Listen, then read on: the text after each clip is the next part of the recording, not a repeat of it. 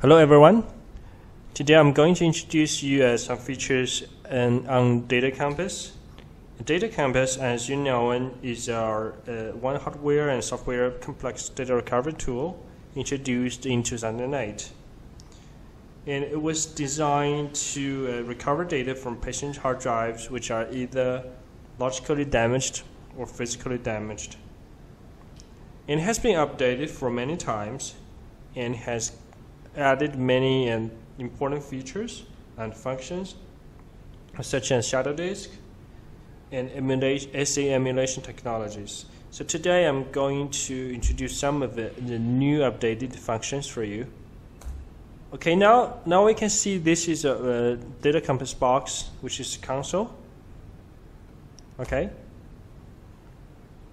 So the Data Compass complex is made of three parts.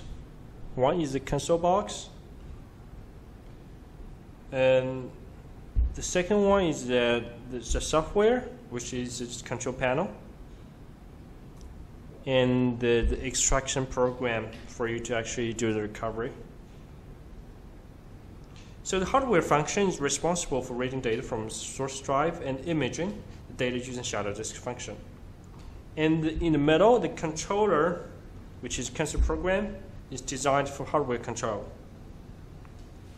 The parameters of the controller panel program are automatically set by the console when reading the HDD, and the extraction program is designed for quick search of your hard drive's file system and to do recovery. Okay, now I'm going to take you through the several features of the Data Compass. Okay.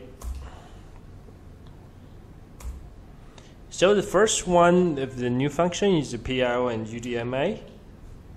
So which is actually a speed switch between fast speed and slow speed. So PIO is a slow speed and UDMA is fast speed. So technically PIO is programmed input-output requiring processors to transfer data. And UDMA is ultra direct memory access, freeing the processor from data transfer and doubling the transfer speed. So basically, it's just difference between the speeds. One is faster, one is slow. Okay, so now actually we have a demo to show you how fast the UDMA is and the speed difference between them.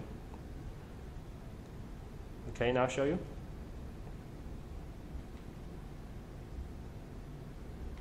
So this is a real case. I'm going to do the sector server. This is like MHDD to check your sector status, the health status. So now this is PIO mode, which is, you can see the speed here. And now we're going to turn on the enable UDMA, and which is a lot faster, you can see. So this is very obvious difference between PIO and UDMA. Okay, this part is finished. So next one. Next function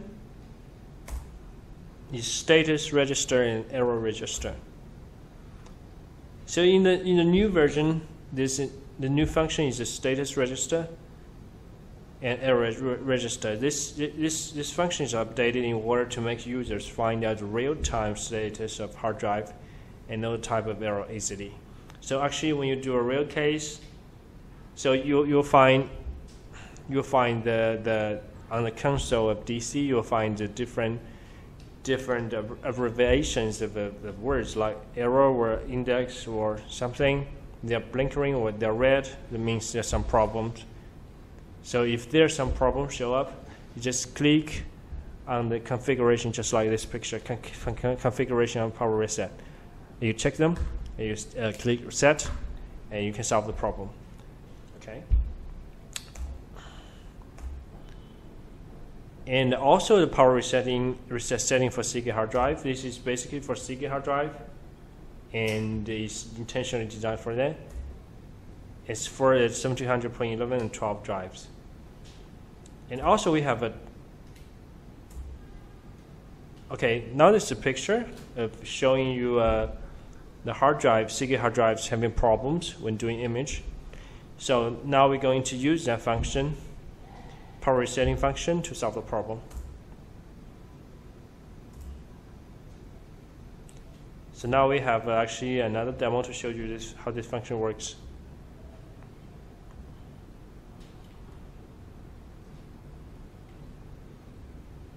Okay, now we are doing the image for the Seagate drive 1112.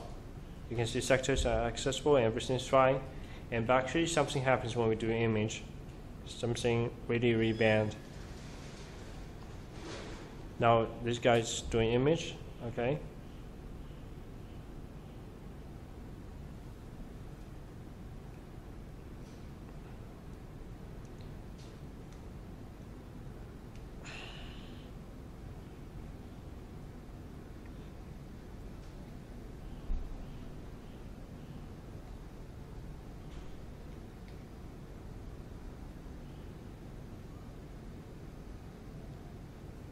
Okay, this is just a normal Seagate hard drive and image itself.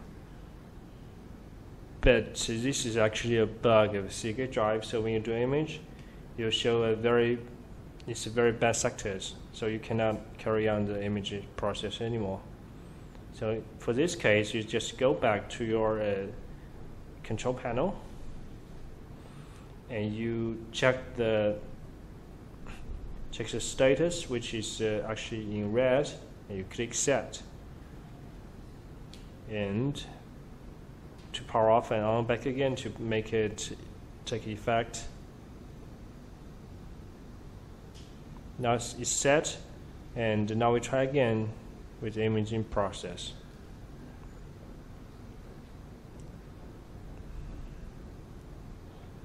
Okay. So this, now you can see, and you will see,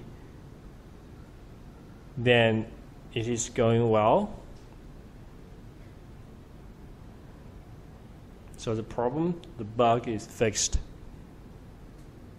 Okay, so this is the feature of